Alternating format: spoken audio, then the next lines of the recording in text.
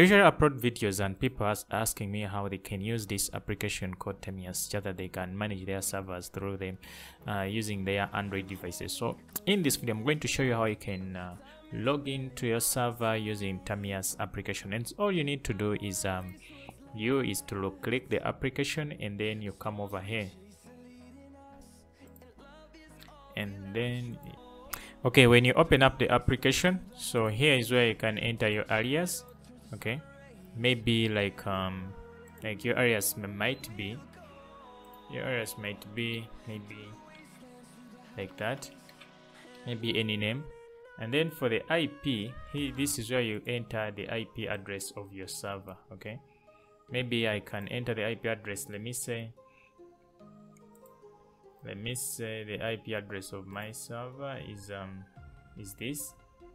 Okay, then I will just have to write it there, 165.227.236.102. okay, and then what you have to do is to come over here where you see port. By default, most server providers give port to use SSH port 22, but there are some other server providers which you can where they use another port instead of this, so you keep note of that as well. There is this portion where you have to add your username here. So the username, for most providers it is root by default, but you can find other providers like Amazon and Google, it's not by default as root, so you keep also note like that. And then for the password, you enter the password of your server. Let me say the password of my server is this.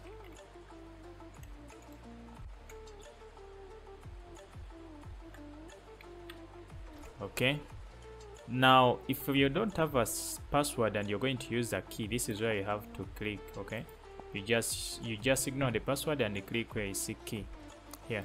Now for some server providers like let me say like Amazon, they will always provide you with a key instead of the password, and some others will even DigitalOcean you can use a key, and some other server providers. So depending on which provider you're using and the requirements you need. Okay, and then the rest you can ignore, and then you click okay. Then after that you just click on the server, then you click connect. If you enter the right specification or the right details, of course you will be into your server. Once I maximize this, you can see that we are almost we are in our server right now. You can see that I can also update my packages, do the rest of the things as you can see.